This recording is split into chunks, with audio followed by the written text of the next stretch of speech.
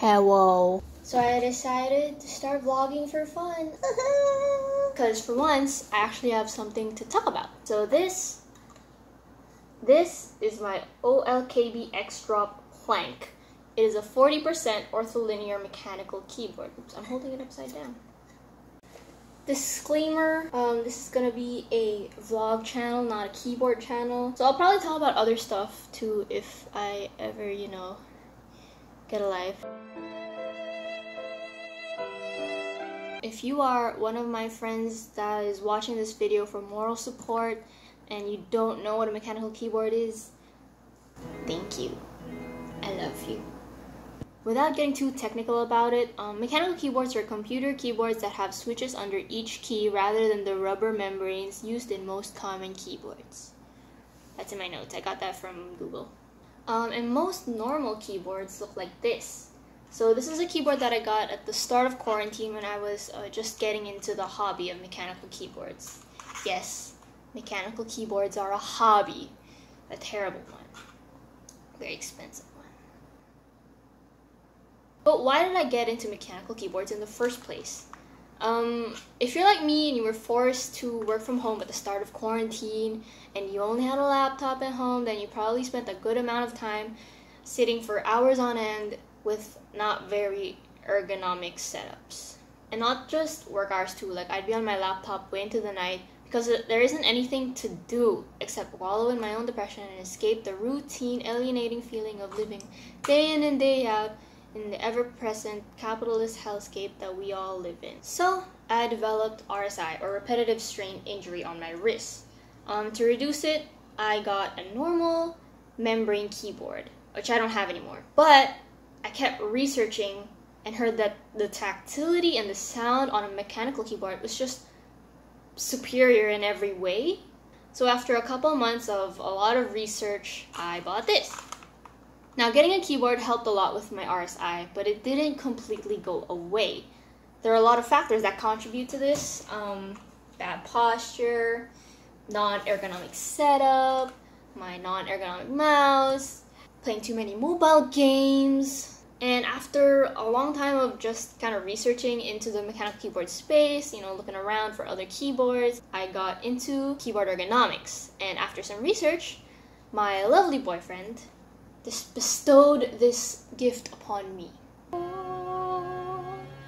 when I showed this to my friends, I got a lot of comments like, "It looks so weird, how do you type? It looks so small."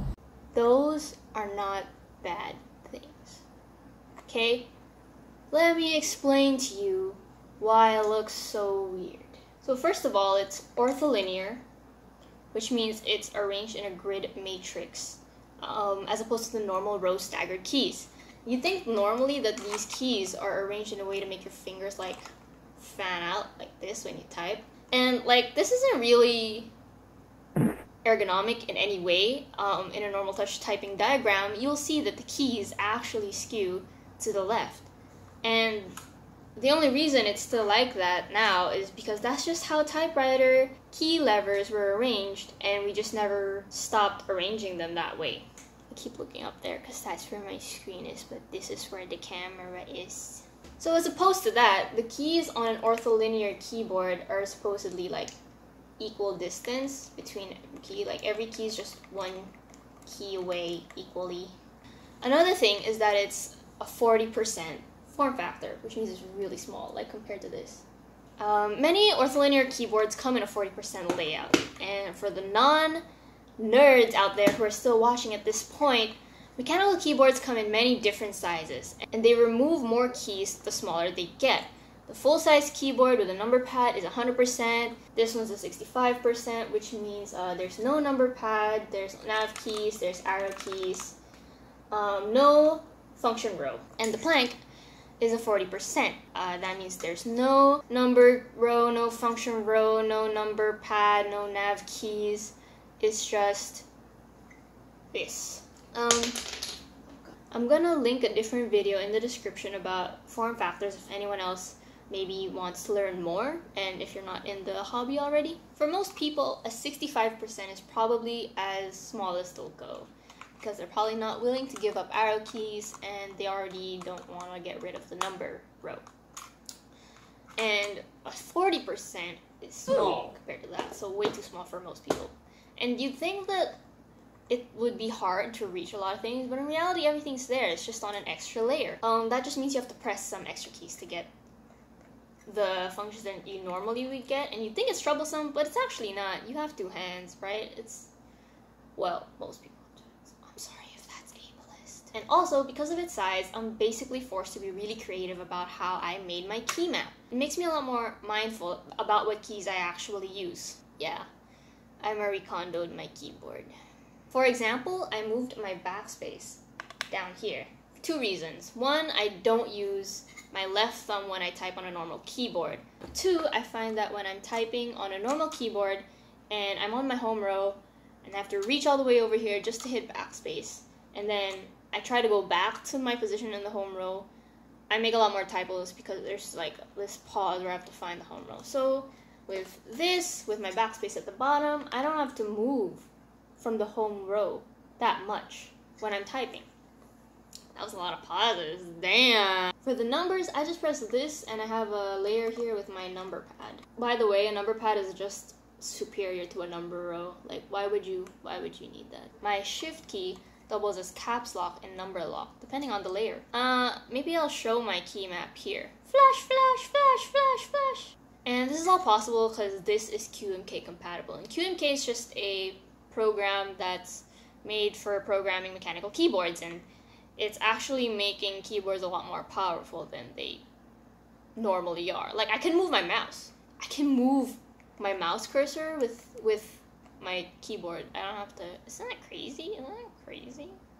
Crazy. You might have also noticed that my alphas are arranged really weird, and that's because I changed my layout, because QWERTY sucks. There's no actual logic to how QWERTY letters are arranged. The most commonly used letters in the alphabet are just kind of scattered everywhere, but it's just how we're used to.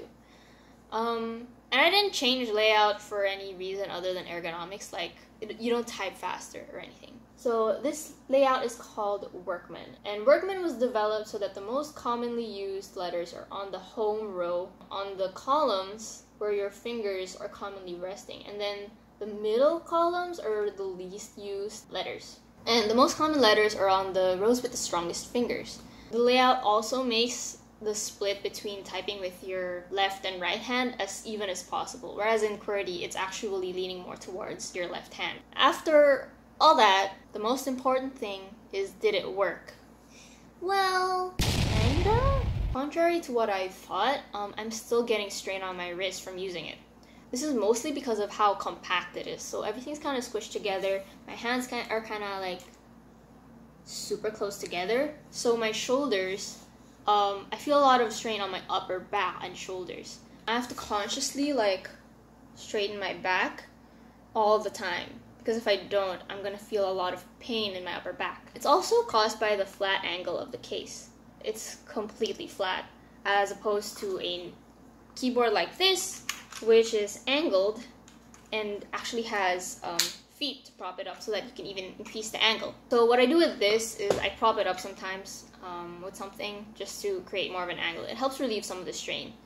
This might be a point of contention, but I also did switch the springs up into something lighter. I got Gatoron Yellows, which have a normal spring of like 50 grams, I believe.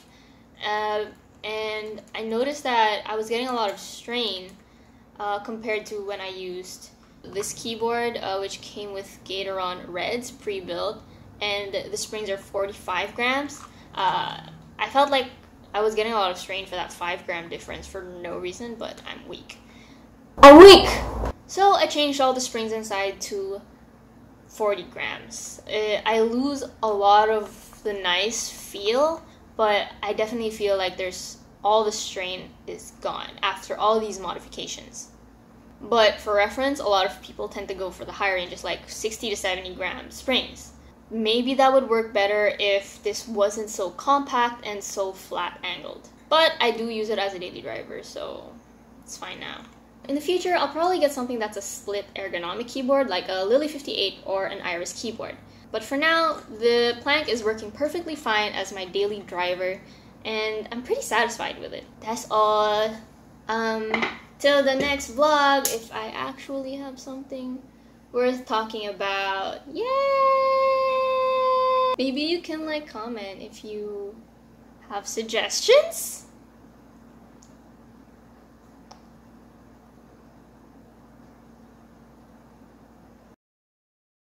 Planck also has like an 8-bit music mode